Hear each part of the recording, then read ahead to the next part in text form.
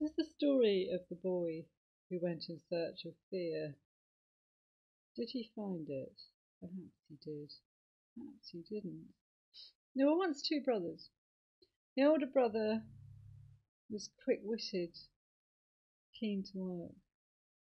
But if ever their father sent him out on an errand after dark, he would never walk past the churchyard, for the sight of the graves gave him the creeps. And his younger brother didn't understand this at all. And on cold, dark winter nights, when people gathered by the fire and told each other stories, sometimes they would tell scary stories. And people would say, "Oh, it gives me the creeps." And the younger brother didn't understand what they meant. What are the creeps? Why does everyone else get given the creeps, but I don't? I wish I could find the creeps. And the sexton heard this and thought, I can give the boy the creeps. So the sexton offered the lad a job, said, "Come and live with me and my wife. I will teach you my trade, and we will start by teaching you how to ring the church bell."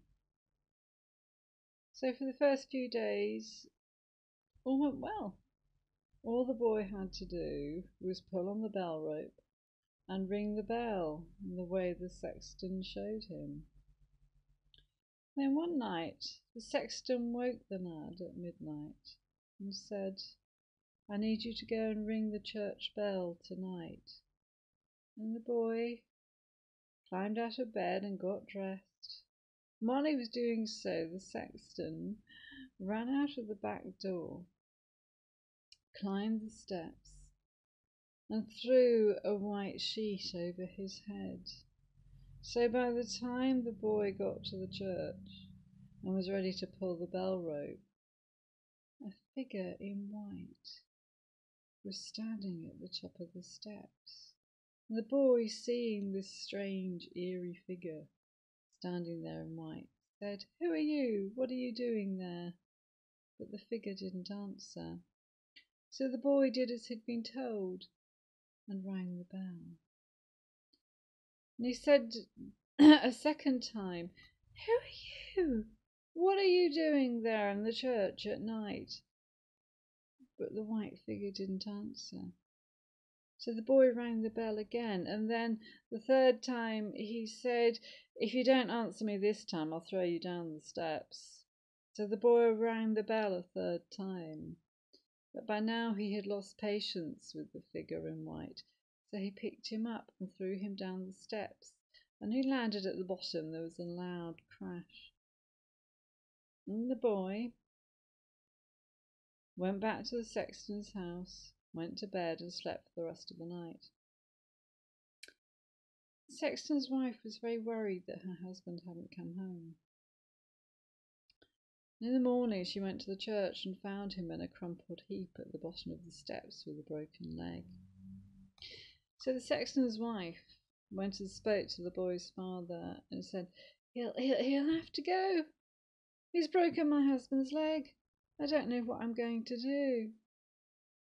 So the father went and spoke to his son and said, What do you think you were doing? It's your first job. All you had to do was ring the bell, and you've broken the sexton's leg." And the boy said, "But I didn't know it was him. It was a figure all dressed in white. And I challenged him once, and I challenged him twice, and I challenged him the third time." And the father gave his son a money bag with 50 thalers in it, which was a lot of money in those days, and said, "Just go, just leave the village. You'll have to find your own way in the world. Don't tell anyone where you come from, and don't tell anyone who your father is." So, carrying a blanket and some spare clothes, the boy set off. And as he walked along the dusty road, he said to himself, I wish I could get the creeps. I don't know what the creeps are. Everyone else gets given the creeps. I never get given the creeps. I want to find the creeps. And the man heard him and was curious about this and said, I can tell you where you can find the creeps. Carry on a mile or so down the road and you'll find the gallows tree. And there, hanging from the gallows tree, are 7 men who are married to the rope maker's daughter. You spend the night there, you'll soon get the creeps. So the boy soon found the gallows tree, and there were 7 hanged men.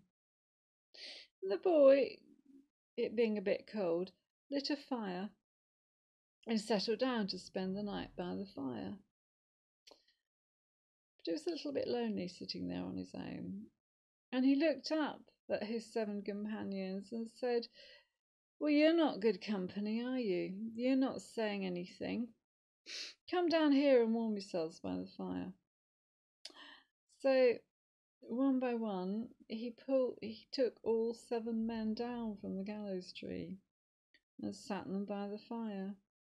But they still sat, still, saying nothing. And the few rags that they were still wearing caught fire. And the boy said, well, if you're not going to talk to me, I'll just hang you all back up again. So the boy simply hangs the 7 dead men back up on the gallows tree and lay down to sleep the rest of the night out. In the morning, the man found the boy and said, so I expect you found the creeps. The boy looked at him and said, no, I haven't got the creeps. Those 7 men, they weren't any good company. They wouldn't talk to me. The man just shrugged and said, I've never met anyone like this, and carried on his way.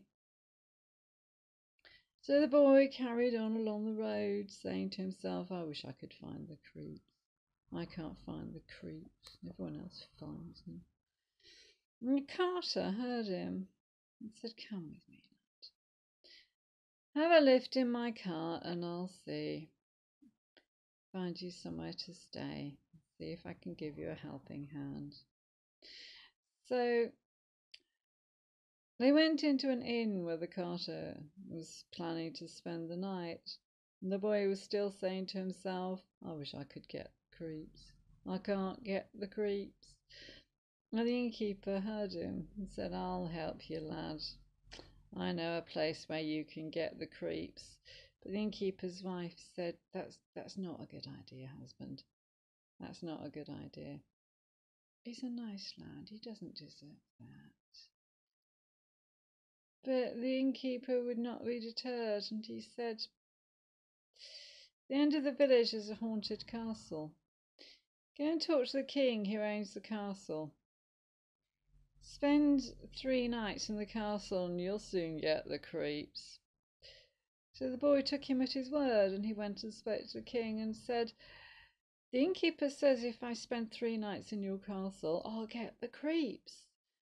And the king smiled to himself and said, well, if you survive 3 nights in the castle, you will get my daughter's hand in marriage. But no one has ever survived 3 nights in the castle. The boy looked at the king and said, but I'll get the creeps. The king thought, well, very probably. You can take 3 things into the castle with you. So the boy said, I will take a fire, for it will be cold. I will take a carpenter's bench with a knife, and I will take a lathe. So that night, the boy settled down in front of the fire. And around midnight, 2 enormous black cats walked out of the shadows and came up to the boy. The boy said, let me see your paws. And they held out their paws, and the boy said, oh, those nails are so long. So he trapped both the cats in the vice on the carpenter's bench. And then he beat them both to death and threw them into the castle moat. And no sooner had he done this than other black cats and other black dogs with eyes like saucers began to appear out of the shadows in the corner of the room. And the boy took the knife and killed those who came too close and threw them in the moat. But the others, seeing the fate of their comrades, simply slunk back into the shadows and didn't dare disturb the boy again. So in the morning the king came to see the boy and was surprised to find him refreshed from the sleep that he'd had. On the second night,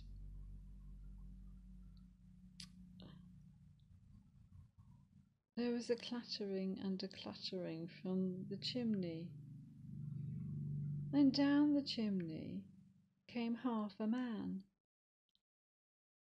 just his legs and his waist. And the boy said, "Well, this is no good. Where is the rest of you?" And with a clattering and a clattering, a man's top half came clattering down the chimney, and the two halves joined together, and there was an ugly, scarred man who tried to take the boy's place sitting on the bench at the fire. But the boy pushed him off the bench and said, "No, this is my place. I sit closest to the fire." And then there was a clattering and a clattering and a banging, and other men came down the chimney, and the bones of 9 dead men and 2 skulls. And the men all said to the boy, "Would you like to join us in a game of skittles? Do you have any money?" And the boy said, "I have a little money, and I'll certainly join you in a game of skittles, but I don't think it's going to be a very good game if you use those skulls as balls." So he picked up the skulls and turned them in the lathe until they were perfectly spherical round balls. And so they all had a great time playing skittles, and the boy lost a little money. And then in the morning the king came and spoke to the boy and said, "I expect you found the creeps." And the boy said, "Well, no, I still don't know what the creeps are, but I did have a good time playing skittles with my newfound friends. They were a bit strange, a bit ugly, and it was a bit odd playing skittles with a skull. But, it was quite fun." So the king was really lost for words at this point. The third night, the boy settled down by the fire in the castle. And there, walking into the room, were 6 men carrying a coffin. And the boy said, "That'll be my cousin.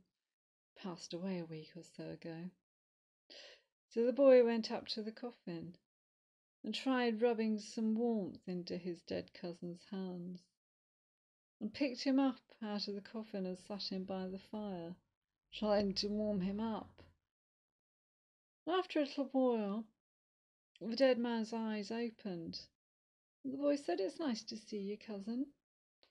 The dead man looked at the boy and said, "I'm going to strangle you now." So the boy said, "Is that all the thanks I get for warming you up?" So he picked up the dead man, placed him back in the coffin, put the lid back down, and the 6 men walked out of the room, still carrying the coffin. So the boy sat down and warmed himself by the fire. And into the room walked an old, old man, tall and thin, with a long grey beard. He said, "What are you doing here?" And the boy said, "I'm learning to get the creeps, but I haven't found them yet." And the old man said, I can show you the creeps. And he led the boy down 2 flights of steps to the blacksmith's smithy, the blacksmith's forge. And the old man said, I'm strong, you know, despite my age. I can kill many a mortal. I'll show you. And he picked up an axe, and with the axe he beat the anvil, and the anvil fell into the ground. And the boy laughed and said, I can do better than that. And the old man stepped back to watch the boy as he picked up the axe, struck it at the anvil, and the anvil simply broke in 2.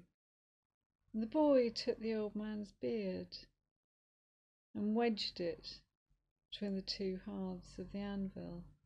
And then he took the handle of the axe and began to beat the old man until he was black and blue. And after some time of this, the old man begged him to stop. He said, I can show you where there is gold, if only you will stop beating me. The boy was intrigued by this, for gold, on the whole, sounded better than finding the creeps. So the 2 of them walked together down into the castle cellar, and there were 3 bags of gold. And the old man said, one is for the king, one is for the poor, and one is for you. And with that, the old man disappeared, and dawn began to appear over the horizon. So the boy managed to climb his way back up out of the cellar.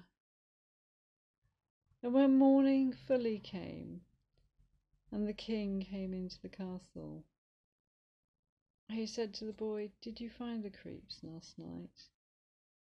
And the boy said, no, there were 6 men carrying the coffin with my dead cousin in it, and there was an old man with a long beard, and he showed me where the gold is kept, and he said I can have 1 bag of it.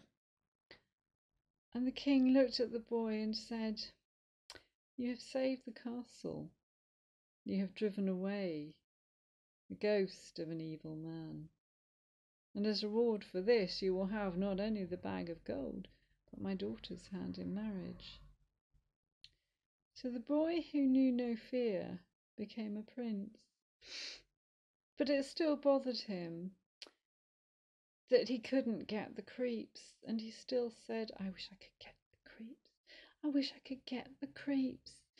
And after a while, this started to get on his wife's nerves, in the way that sometimes married people do get on each other's nerves. And the wife mentioned this to her chambermaid, and her chambermaid said, I'll give your husband the creeps. So she took a bucket to the little stream that ran through the garden, and she dipped the bucket in the stream so that it was full not only of water but also of minnows, the little fish that swim around in streams. And that night the maid went up to her master and mistress's bedroom and threw the bucket of cold water and the still swimming little minnows onto the prince, the boy who knew no fear. And he woke up with a start to find lots of little fish flapping around in the pool of water in his bed. And he said, I've got the creeps. I've got the creeps.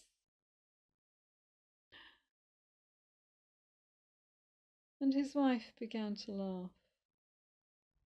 So perhaps that is a happy ever after ending. Thank you for listening.